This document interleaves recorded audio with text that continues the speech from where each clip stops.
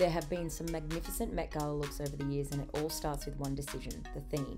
In 2015, over 815,000 people came to see China Through the Looking Glass, making it the most popular show to date. Rihanna absolutely won the red carpet with her imperial yellow fur-trimmed cape, which naturally made everyone on the internet think of pizza. Costume Institute's Andrew Bolton is the fashion mastermind behind these extravagant themes. Bolton says he works on a topic that seems timely and that defines a cultural shift that's happening or is about to happen.